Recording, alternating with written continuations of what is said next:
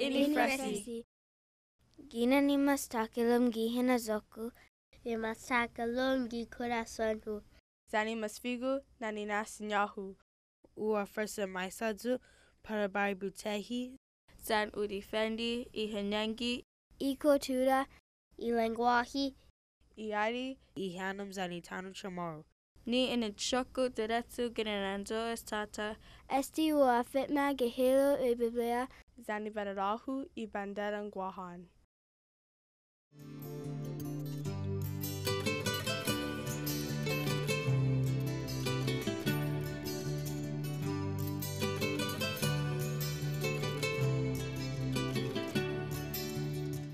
Buenas and Hafide Tauta Guahan Zan Saipan, Guahusi Tiffany Kitagua. Hello, people of Guam and Saipan. I am Tiffany Kitagua, your host for the 3rd season of Hestorian Isla'ta. I invite you to join me every Monday in March for a new episode on this Sorensen Media Group television station. March is the designated month locally given to the people of Guam to celebrate the Chamorro culture, language, way of life, and of course, the people. Although we celebrate the Chamorro Pride every day, March allows everyone in the community to come together and share with one another anything and everything Chamorro. Coming up in this first episode of Hestorian Isla'ta, we will take in the Chamorro language with Polly-Eric Forbes. Rita Nauta of Guampedia.com will join us and share with us some facts on our island of Guahan. Lieutenant Governor of Guam, Ray Tenorio, sits with us to discuss the history of the Guam seal and the Guam flag. Then later, Alicia Tovis Cali will share her Calaguan skills with us. And to close out the show, the international award-winning cultural dance troupe in Netnungef Pagu will perform a number for us. So stay right there. Hestorian Isla'ta starts right after this.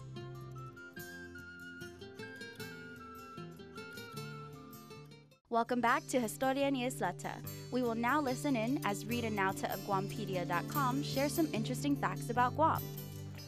Here on Guam, music is so much a part of island life. At almost any gathering or guput, from a backyard barbecue to a village fiesta, besides delicious foods, you're bound to get an earful of music and song. What's amazing is that a certain form of Chamorro singing that is still done today dates back to ancient times. Buenas and Hafide from Guampedia.com, a community project that makes Guam history and the unique Chamorro heritage of the Mariana Islands accessible online. At any gathering, canta or song have always been a part of our island's cultural heritage. In fact, Chamorros have a unique singing form that dates back to ancient times that entails people singing impromptu verses in a call-and-response style. Practitioners refer to the genre as adzuti, meaning to throw verses back and forth.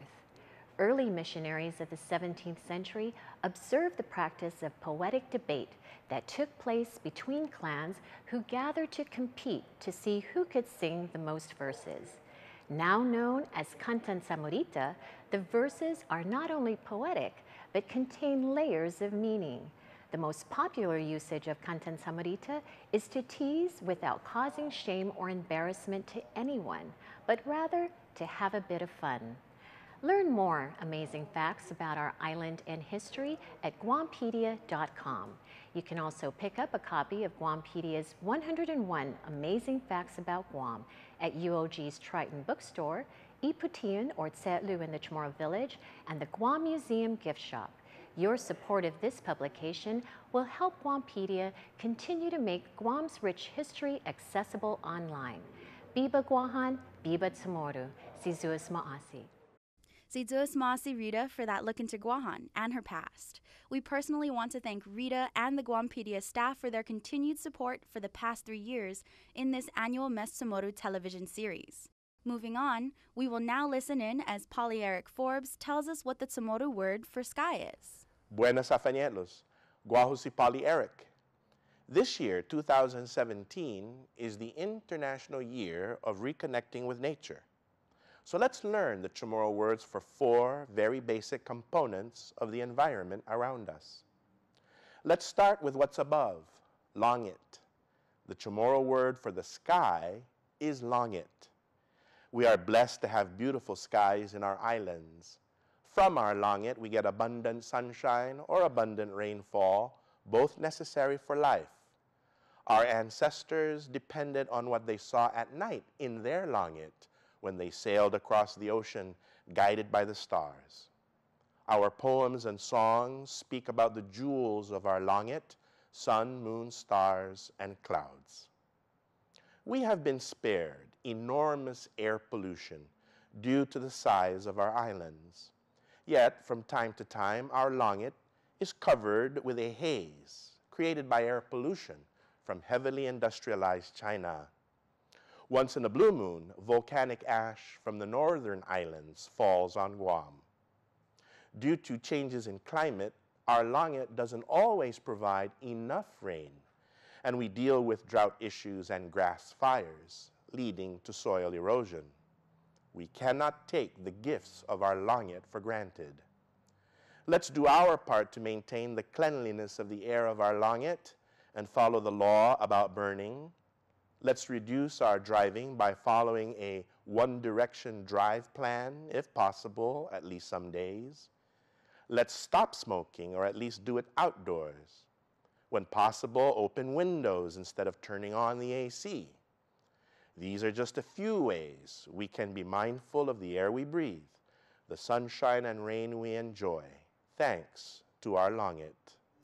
Stay right there. When we return, we will sit with the official keeper of the Guam seal and learn more about the history of our iconic coat of arms, seal, and flag. But first, can you answer this question?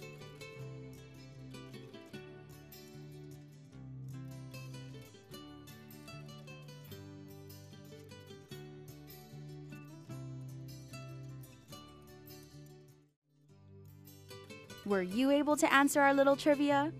Here's the question again.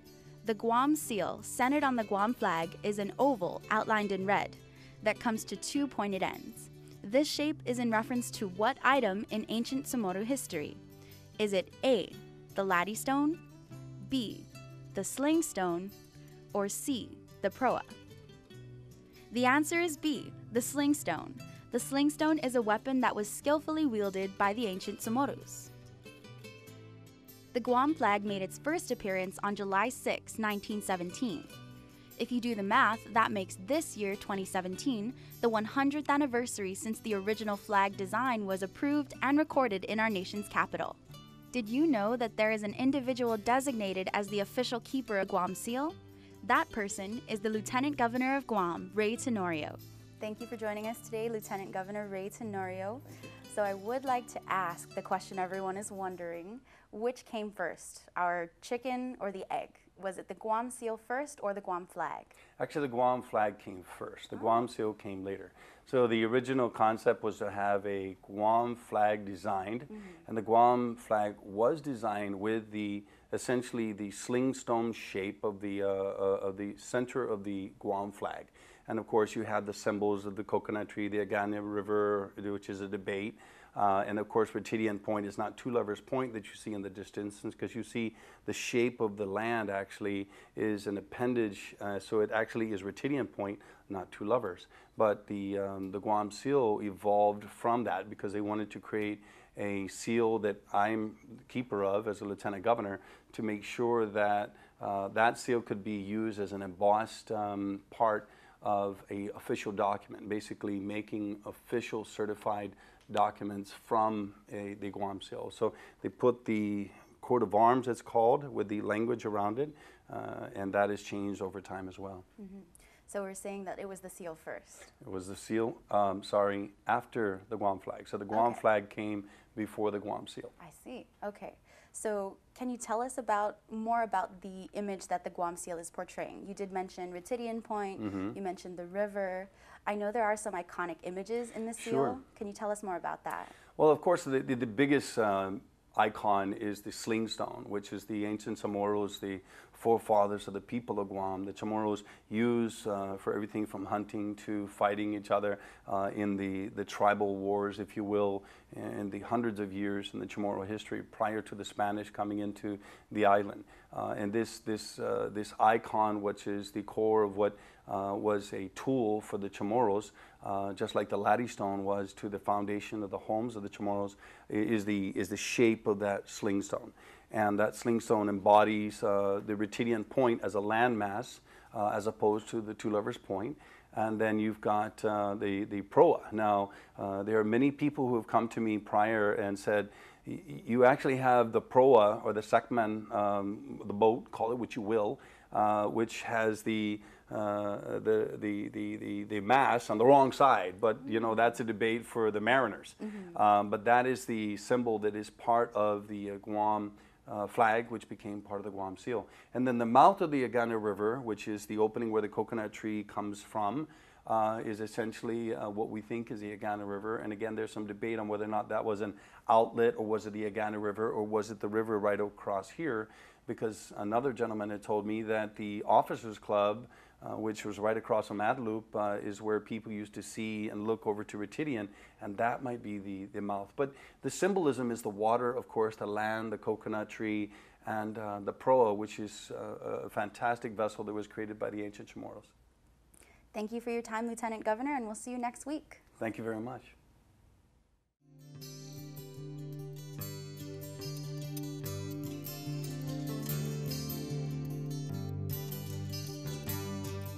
Welcome back to Hestorian Isla'ta. Over the past 3 years on this show, we have highlighted several traditional and Samoru comfort foods. This year we will feature several types of tessa. Tessa is the word we use here on island for appetizer. In this episode, we will watch our good friend Alicia Tovis Cali of Cali Cakery prepare everyone's favorite, beef caliguin. Half Day Guam, my name is Alicia. Welcome to Cali Cakery. Today I'm going to show you my version of the beef caliguin. Okay, so today I am using flank steak. You could use any kind of beef that you want as long as there's not a lot of fat on it. You're going to need onions. I use green onions, fresh lemons, calamansi, and lemon powder and salt. So just to be on the safe side, I like to cook my beef a little. So I would be throwing the beef on the grill with the onions. So first, I like to, and this thing, everyone has to have this at home.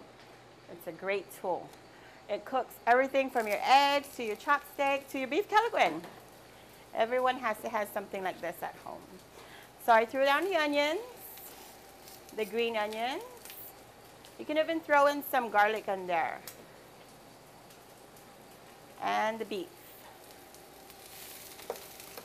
So what it is just to cook the beef enough so it's not raw. I know that when I was growing up, caliguins were made with raw meat, but being in the restaurant business, I don't want to take a chance of anyone's life. So I kind of cook my meat a little and then let the lemon finish it up. So I just cook it real quick. Let me get a bowl.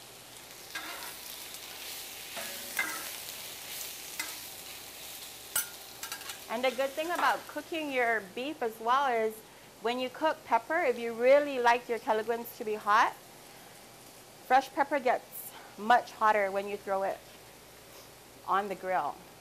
I don't know why, it just for some reason it just seems to get much hotter. So when you cook it, it really brings out the heat in the pepper. So throwing that down as well.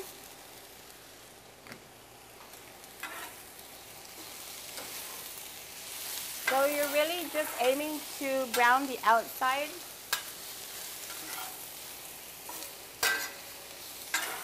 of the beef and not cook it thoroughly, just enough to brown the outside. So you can at least get any kind of bad things out of it. Okay, so take your beef, put it in a bowl.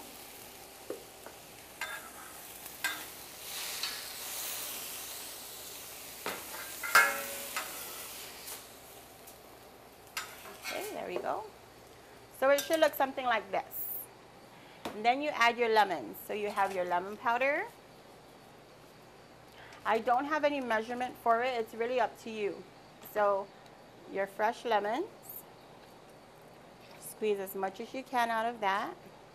And I also like to use our local lemon. This gives it a much different taste than our regular U.S. lemons, okay? And then you add your salt.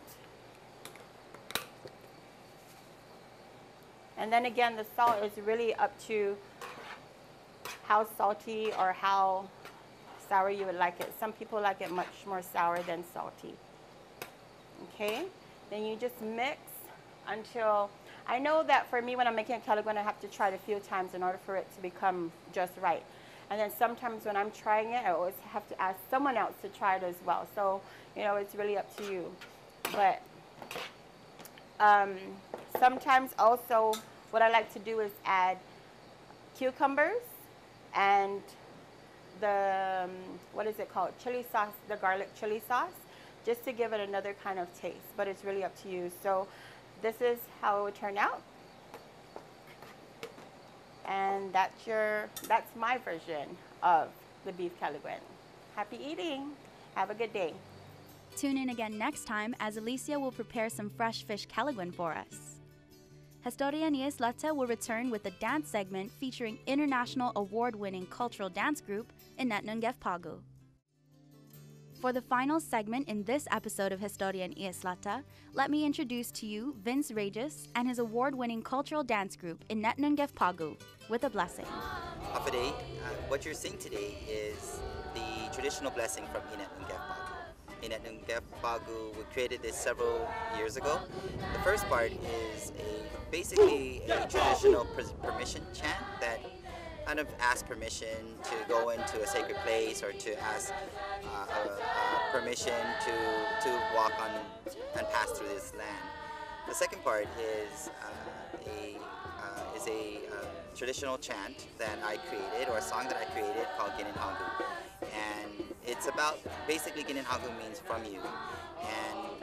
And what we are saying is we're giving thanks to everyone, and from God and from our ancestors, that all of this is not possible except, without you. And so, Ginin Hangu. Hold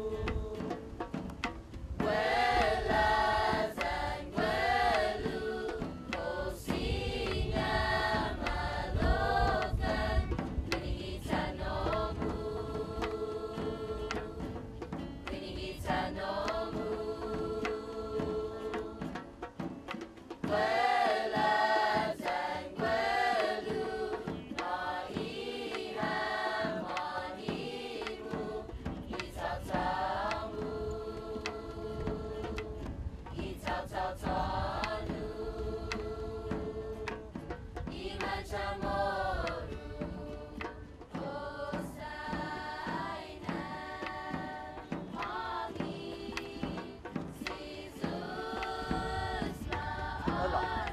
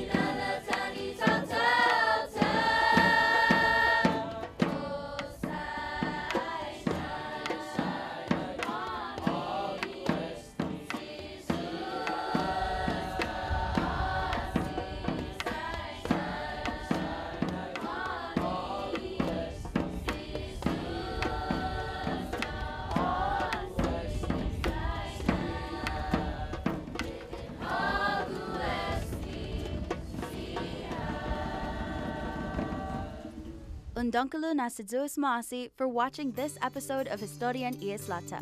Remember, every March is Tsumoru month, but we don't have to wait until March to celebrate our Tsumoru history, culture, language, and people. Pues adios! Viva Tsumoru! Viva Mes Tsumoru!